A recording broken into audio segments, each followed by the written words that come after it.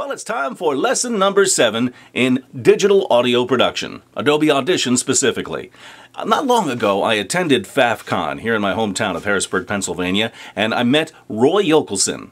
Uncle Roy, they call him, and Roy passed along some awesome tips for Adobe Audition, and I have for you one of them right now. Here's the situation. I just did this voiceover for Santa Claus, and I found a couple of clicks. Now, I want to get rid of them using something called Auto Heal. But first of all, let's play the file. Let's see if you can hear or even see where those clicks are.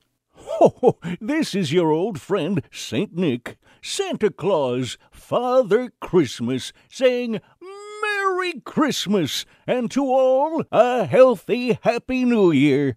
Gotta get rid of those clicks so it's a nice, clean recording. So, we use Auto Heal, which can be found in Adobe Audition's Favorites section. And there it is. Now you see here it says H beside it. That's because I created a custom keyboard shortcut for that. And that is H on my keyboard. So that's all I need to do is highlight the click, which as you noticed as I was playing that to you, I circled this area and over in this area. Let's get this one first. Zoom in. That's the click right there. A couple of little dots on the screen there.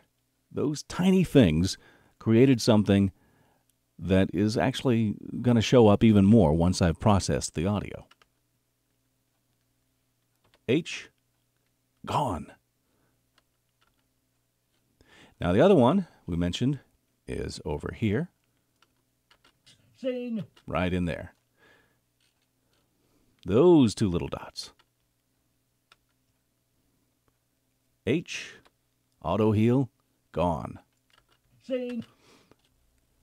Now you say, Scooter, what about when one of them there critters shows up right in the middle of a word or something like that? Well, here's what you do. Here's an example. As we are home celebrating for the holiday season, there's a little click right in there. And we're going to zoom in on it. We're going to find that ugly little critter. For the holiday. There it is. There's the culprit. Auto Heal to the rescue. As we are home celebrating for the holiday season. Done. Once again, thanks to Roy Yelkelson, Uncle Roy, for the fabulous tips in Adobe Audition. That one is very helpful, believe me. I'll see you next time for more tips on Adobe Audition. Bye-bye.